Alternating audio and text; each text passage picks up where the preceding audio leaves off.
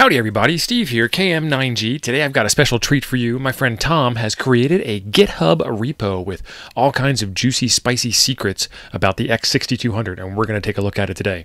If you just want to go look at it by yourself, there is a link in the description down below. If you want to look along with me and hear any of my thoughts in this process, I'd be happy to share them with you. So stick around and let's get to it. So this repo is tom-acco, Tom-acco. It is over on GitHub and it's called the Xiegu X6200 research repo.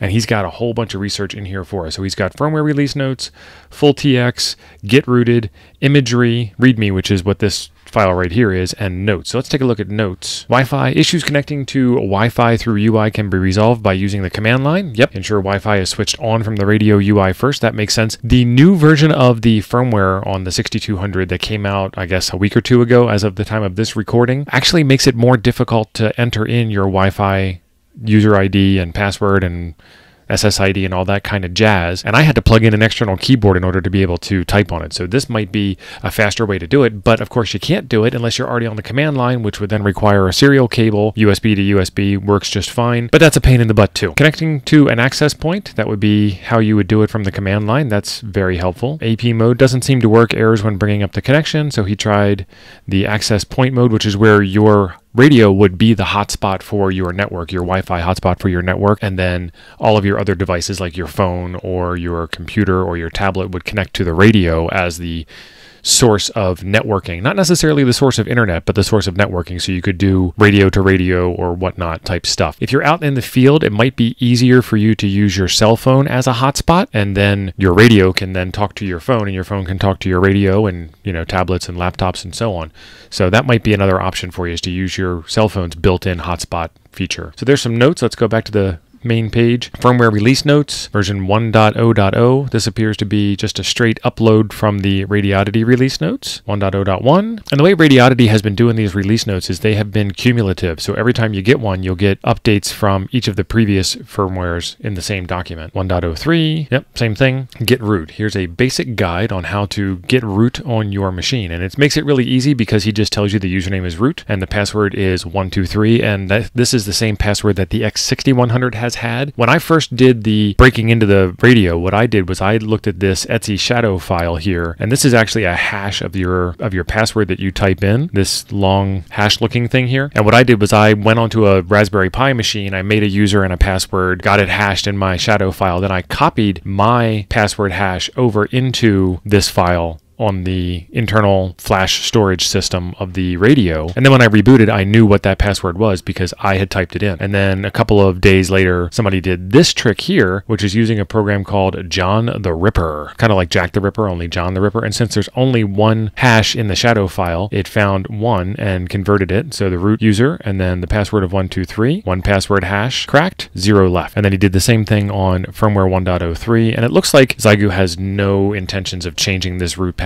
So if you're ever going to connect the radio to an untrusted network or to the internet directly without some kind of firewall or natting in between, then you definitely want to change this password because it is a very well-known password in the field. Gets them onto a working Linux system, and I believe there's a compiler on there, so that's a recipe for hacking. And you can download the firmware file from Radiodity's website, and inside that firmware file you'll find this shadow. So you don't even need to do this stuff on the radio if you want to play around. You can just play around with the plain files that are inside of the archive. Enable full TX, full transmit, and that's what Xiegu calls it, is full TX. Or some people call it Mars mod or something like that. When you log in to the radio via command line, you can do it over serial port or you can do it over SSH once you get your Wi-Fi connected. You edit this file, Etsy xgradio/xgradio.conf, and then you change full band-tx to enable. So all you do is change this where it says disable to enable. And on the 6100, this works great, and I have been able to successfully transmit out of band into a dummy load. On the 6200, you see the full TX icon on the screen, but you do not have the ability to transmit outside of band as of my last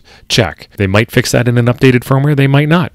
Don't know. And here's the moment that I've been waiting for. This is imagery. This is pictures inside the base unit. And here's the back left. All right, so there is a heatsink for your final transistors. There's a couple of other small transistors here. I don't know what this area is looking at it from the underside, but you know, there's some information there if you're interested in that. Here's the back middle. We're going to see that heatsink again. Yep, there's that same heatsink. We kind of moved a little bit over from one side to the middle. See a couple more chips. Back right. All right, and there is the microphone port, and there is the key ports and speaker ports and so on over there. That's a little dirty looking. That looks like a little bit of rework. We'll see what's on the top side of that. So somebody looks like they cleaned off a section of the board here, or maybe that's just where the light is, or the camera is blocking the light or something along those lines. I don't know. But if you see a circuit board like this and you kind of want to know what's going on, you can look at this chip name here, PCA 9535PW, and go out and Google that, and you'll want to be looking for something called a data sheet, and that'll tell you what that chip does and how to interface with that chip and so on. And you know, you just kind of develop a further understanding of these things as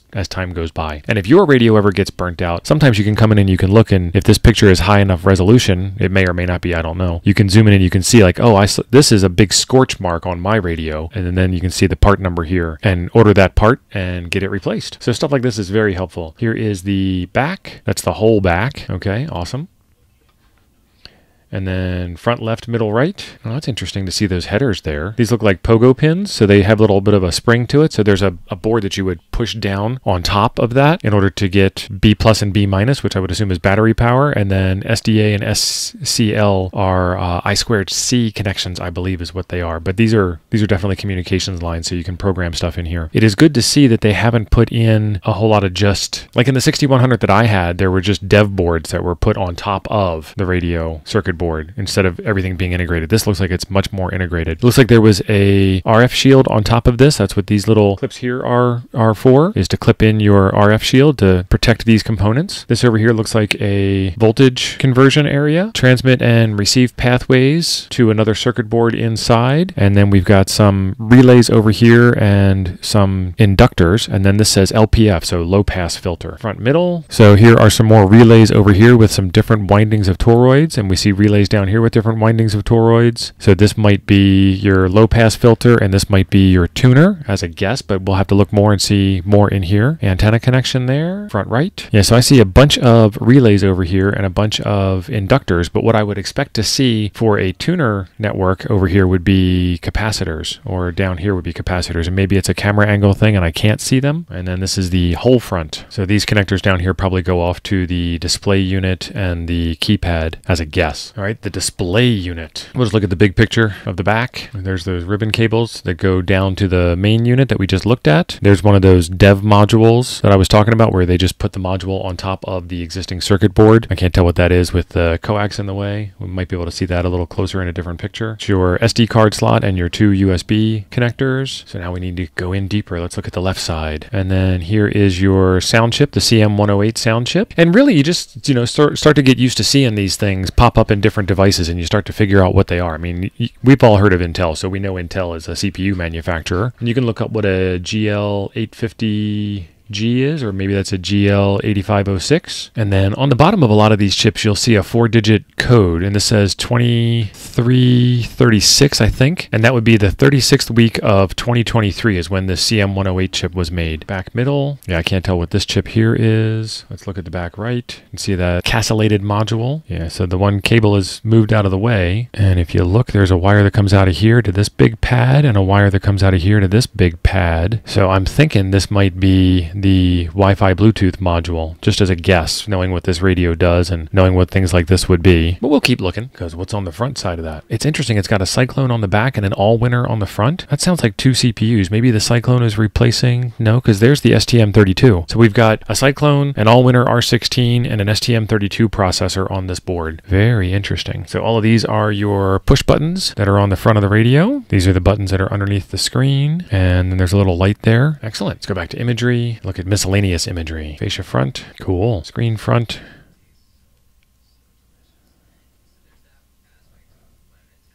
Chassis front. So some heatsink pads. Yep, and this looks like it's very similar construction to the 6100, where the wires go. So in the 6100 and now also in the 6200, there is a large heat sink that runs the middle of the chassis. So it's going to add some weight, of course, but you still need heat management. Yeah, and then remember I was telling you about this module here, this cover plate. We thought that it was going to be an expansion slot, and it turned out that when you undid the screws and removed the lid, there was this metal plate here. And as you can see by looking inside of this radio, there is no place to put anything underneath that plate. And there's another plate on the bottom. That's the one we just looked at. Yeah, there's another plate on the bottom of the radio that does the same thing. We don't have top and bottom shots here. Maybe you can see there's a little opening there if I'm oriented properly. But yeah, there's no, like, one of the things I would be looking for with that top slot is some type of edge card connector that you'd be shoving the device down into to connect to, but nothing. There's just nothing there. It's just a way to make it look pretty. All right, there's the imagery. And then we have everything else. Exploration notes. Let's see what the notes are. Oh, this is the notes file that we already read. The cool thing about GitHub is that contributions are always welcome. If there is something that you think should be added to this repo, add it.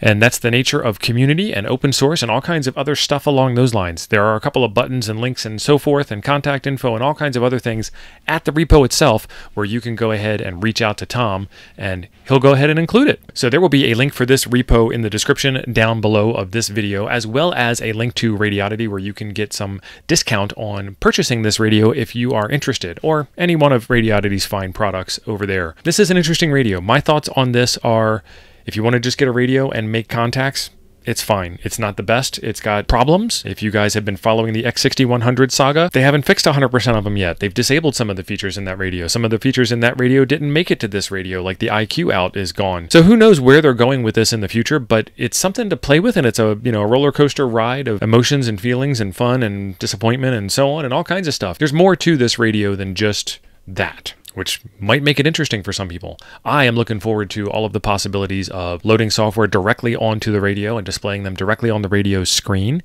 and connecting via Bluetooth keyboard and mouse and having my antenna out so I can go out in the field and I can activate a park and log contacts and carry a keyboard and mouse with me and a radio and an antenna, and that's it. This would make a really small Go kit in that scenario because it's got a battery internal and it runs your logging software. Or you could just do FT8 and you wouldn't need the keyboard and the mouse. If only this radio had a touchscreen, that would be pretty awesome. So I'm continuing to be on the lookout for new and interesting ways to use this radio as a computer. So if that's something that interests you, make sure you're subscribed for future videos. Otherwise, there's a video right over here I think you might enjoy next. Thanks for being awesome. I'll see you over there.